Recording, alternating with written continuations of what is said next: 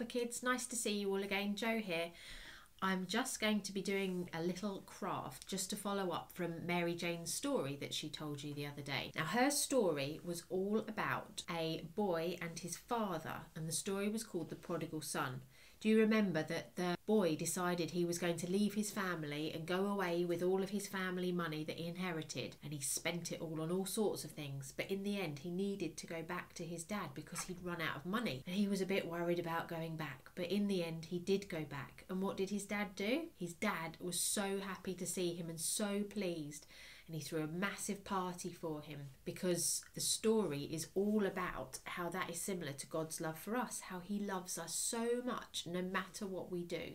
So today I'm going to do a little craft with you to make something that you can look at to remind you how much God loves you. What I need you to do is just pause the video here and dash off and get a few bits that I'm going to tell you now. You're going to need some glue, some scissors, a pencil or a pen, and then some colouring pens, and card or paper. Doesn't matter which, doesn't matter what colour either. Pause the video and then nip back in a minute.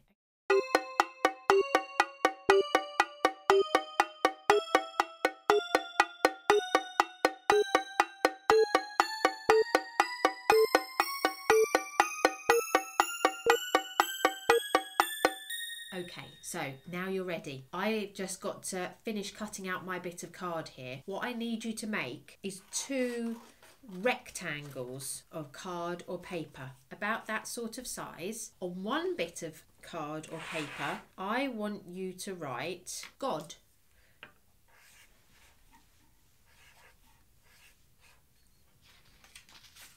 Like that. And on the other bit of paper, you can do this whatever colour you like. Do a big heart, and inside the heart you can put the name of somebody who you think needs to know that God loves them, or you can put your own name to remind yourself how much God loves you. So I'm going to put me inside my heart to remind myself. Then what we need to do, turn your pieces of card over so you've got the blank side, get your glue and cover the back of your card with nice sticky glue. There we go. Oh, got a big blob there. Take a pencil, pop it on the back of one of the pieces of card, and then get the other one, turn it over and stick it together. Press down really hard so it all sticks together.